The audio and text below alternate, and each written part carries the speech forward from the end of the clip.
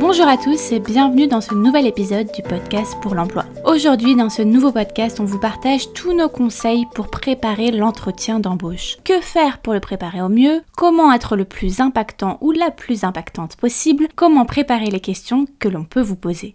Ce podcast est créé par Nos Quartiers ont des talents, l'association qui accompagne les jeunes diplômés de Bac+3 et plus, âgés de moins de 30 ans, issus de milieux modestes ou de quartiers prioritaires, dans leur recherche d'emploi, d'alternance ou dans le lancement de leur start-up. Cet accompagnement est entièrement gratuit et réalisé par des mentors bénévoles, cadres et dirigeants disposant de différentes expertises et issus des 750 entreprises partenaires de NQT. L'association vous intéresse comme mentoré ou mentor, et bien si c'est le cas, n'hésitez pas à vous rendre sur le site de l'association nqt.fr pour plus d'informations. La mission de ce podcast est de vous accompagner, que vous soyez mentoré ou mentor, autour de sujets aussi vastes que le CV, la lettre de motivation, comment répondre aux questions en entretien, comment utiliser son réseau ou encore les bénéfices d'une expérience de mentoring d'un côté comme de l'autre. Si le podcast vous intéresse et pour n'en rater aucun, abonnez-vous dès maintenant sur la plateforme que vous utilisez et n'hésitez pas à nous faire parvenir vos suggestions et envies pour de futurs podcasts dans les commentaires.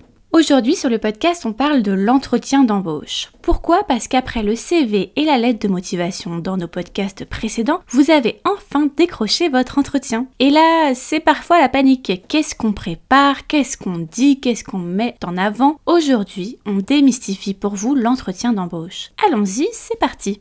Les informations à savoir avant de débuter, comme d'habitude. Avant de débuter, on souhaitait vous indiquer plusieurs informations essentielles sur l'entretien d'embauche. La première, c'est que l'entretien d'embauche permet à l'entreprise d'évaluer si vous êtes la bonne personne pour le poste, mais aussi à vous d'évaluer si ce poste pourrait vous correspondre. C'est donc une conversation et non une pure interrogation. Arrivez donc avec vos questions, si vous en avez, et n'hésitez pas à en poser le jour J. La deuxième chose, c'est que le but de la préparation n'est pas de vous transformer en ce que vous n'êtes pas, car si vous n'êtes pas authentique, vous décrocherez certes peut-être le job en question, mais cela ne vous conviendra pas forcément. Ce podcast a pour but de vous aider à anticiper les questions possibles et magnifier vos réponses pour qu'elles soient impactantes. Mais elles devront comprendre vos propres expériences et exemples concrets. Rien n'est plus vrai et naturel qu'une expérience vécue et cela vous aidera à trouver chaussure à votre pied. La dernière chose, c'est que suivant les interlocuteurs, vous n'aurez pas forcément le même discours ni les mêmes questions. Pensez donc à bien demander avec qui vous allez passer l'entretien. Si c'est une personne des ressources humaines, vous aurez vraisemblablement plus de questions comportementales du type quelles sont vos qualités et défauts, alors qu'un ou une manager aura plutôt tendance à vous poser des questions du type donnez-moi un exemple de situation dans laquelle vous avez fait preuve d'initiative, ou une mise en situation avec par exemple un calcul à faire ou autre.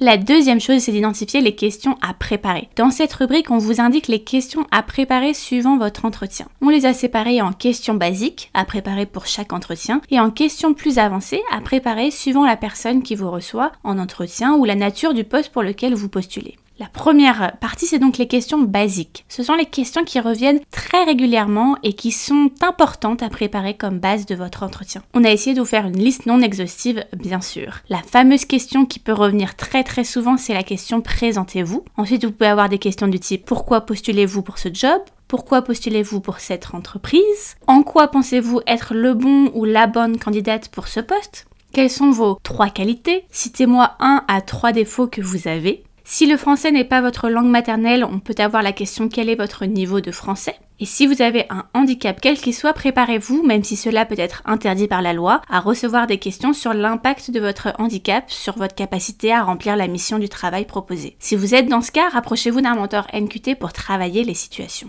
La deuxième chose, ce sont les questions les plus avancées. Une ressource que j'utilise pour chaque entretien, c'est le site Glassdoor. Une petite recherche sur ce site vous indique les questions que les candidats ont pu avoir pour le poste en question. Faites le tour du site et identifiez quelques questions pour lesquelles vous pouvez préparer votre propre réponse. Là encore, restez vous-même et n'adoptez pas les réponses des autres, mais bien les vôtres. Enfin, si vous avez le nom de la personne qui vous reçoit en entretien, vous pouvez également faire un petit tour sur le site LinkedIn pour regarder son profil et en apprendre plus si cela vous rassure. La troisième partie de ce podcast, c'est vraiment préparer les réponses aux questions identifiées. C'est autour de la préparation. J'aime personnellement préparer l'entretien sur des feuilles où j'écris quelques idées, mais je ne rédige pas forcément la totalité de la réponse. À vous vraiment de trouver ce qui fonctionne le mieux pour vous. La première chose, ça peut être de formuler vos réponses. Ici, on voulait vous présenter une technique très simple de réponse et que beaucoup d'entreprises affectionnent et qui vous permet de rester clair et concis ou concise. Cette méthode s'appelle la méthode CAR pour contexte, action, résultat. On vous la décrit juste ici.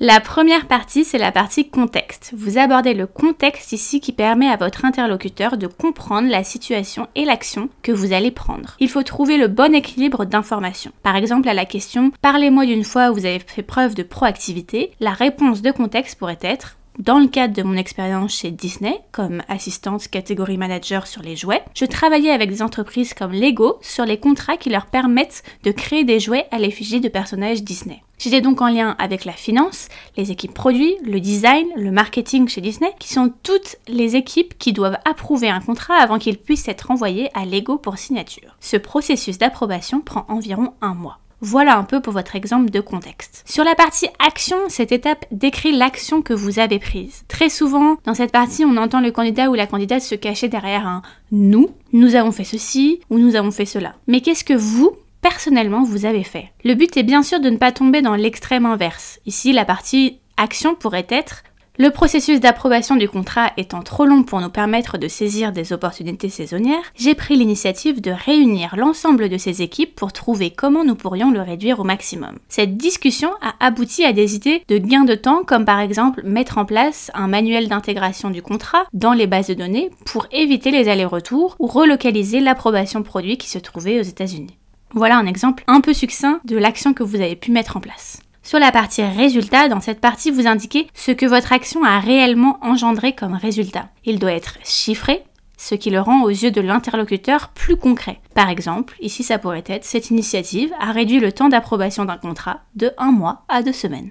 Cette méthodologie vous permet de rester concis ou concise. L'exemple complet vous donne à l'écrit quelque chose comme 10 lignes et dure 1 à 2 minutes maximum et vous donne le résultat suivant dans notre exemple. Dans le cadre de mon expérience chez Disney comme assistante catégorie manager sur les jouets, je travaillais avec des entreprises comme Lego sur les contrats qui leur permettent de créer des jouets à l'effigie de personnages Disney. J'étais donc en lien avec la finance, les équipes produits, le design, le marketing chez Disney qui sont toutes les équipes qui doivent approuver un contrat avant qu'il puisse être envoyé à Lego pour signature. Ce processus d'approbation prend environ 1 mois. Le processus ici d'approbation du contrat étant trop long pour nous permettre de saisir des opportunités saisonnières, j'ai pris l'initiative de réunir l'ensemble de ces équipes pour trouver comment nous pourrions le réduire au maximum. Cette discussion a abouti à des idées de gain de temps, comme par exemple mettre en place un manuel d'intégration du contrat dans la base de données pour éviter les allers-retours ou relocaliser l'approbation produit qui se trouvait aux États-Unis. Cette initiative a réduit le temps d'approbation d'un contrat de 1 mois à 2 semaines. Donc ici, vous avez l'exemple complet, tout réuni, de ce que ça pourrait donner.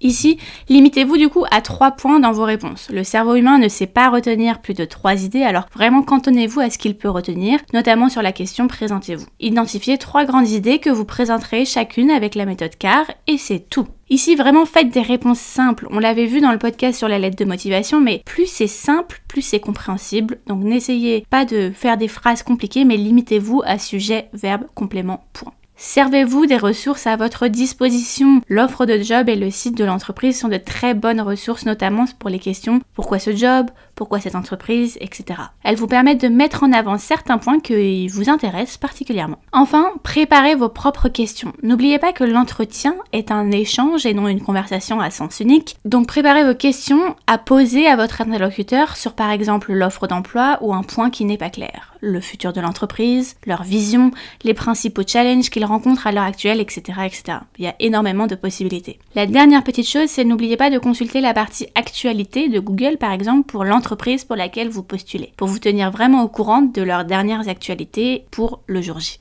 La dernière rubrique de ce podcast, c'est les conseils une fois la préparation terminée. Respirez, prenez une pause, vous avez fait le plus dur. Voici les conseils pour aller plus loin. Pratiquez, si vous le souhaitez, à voix haute vos réponses devant votre miroir par exemple, cela peut vous aider à avoir confiance en vous. Pratiquez avec un proche aussi ou mieux une personne du secteur pour lequel vous souhaitez postuler. Cela vous aiguillera sur des choses oubliées ou en trop. Et n'oubliez pas, une préparation est unique à chaque candidature, l'occasion de continuer à la perfectionner chaque fois que vous avez un nouvel entretien. Enfin évidemment, rien de mieux qu'un mentor expert pour vous conseiller et vous aider à réussir votre entretien. Et pour cela, rendez-vous sur nqt.fr évidemment. Voilà, vous savez désormais tout sur la préparation d'entretien et on se retrouve très bientôt pour nos conseils pour le jour J. Pour ne pas rater la sortie de tous nos conseils, abonnez-vous au podcast sur la plateforme que vous utilisez. On espère en tout cas que ce podcast vous aura plu et donné des idées. Si c'est le cas, partagez-le sur votre profil LinkedIn, Facebook, Instagram, Twitter en taguant NQT pour en faire profiter un maximum de personnes. Et nous, on se retrouve très bientôt pour un nouvel épisode du podcast pour l'emploi.